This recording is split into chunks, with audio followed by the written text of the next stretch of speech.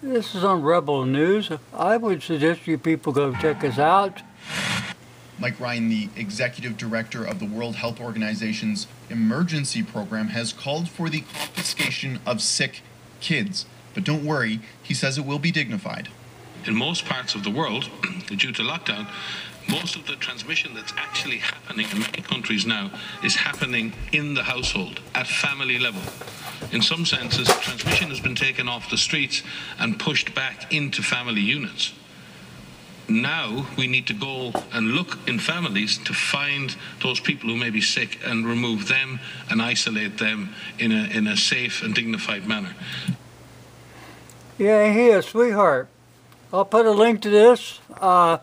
It's like a 3.5 minute, yeah, almost a 4-minute video. You might want to check this out. Yeah, it's not the people that are sick, it's people like this guy who is sick. They think they are the social service of the world. They can do what they want, just like they do here in the United States of America when they want kids. I'm sorry, that ain't none of your effing business. You got that, buckwheat? It's none of your effing business.